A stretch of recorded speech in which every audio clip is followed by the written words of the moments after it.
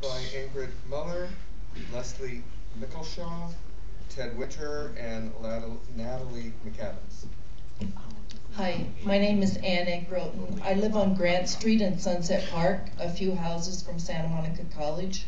I moved there from Ashland, where I lived a block from the airport, after an airplane crashed in my backyard on April 20th, 1994, endangering my children.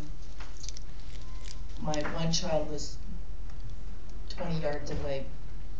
My others weren't there that day, thanks to the grace of God. I would like to comment on the report that was given. I see the 5 positions. Number 1, close the airport. Number 2, close the airport unless. Number 3, it's not community compatible. It can be open only if. Number 4, open only if, because closing is impractical based on battling the FAA. So you have 4 positions that are basically focused on closing.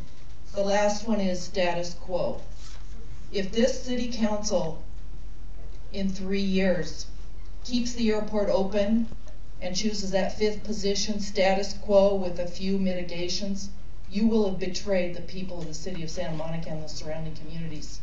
I wish we had a system of election where each community of Santa Monica, a geographical representation, because if we had a representative, that representative would really fight for us. And I don't see that in the current council. So that's my comment on the positions, that it's really, thank you to the people who pointed out that it's 80% closed and 20% status quo.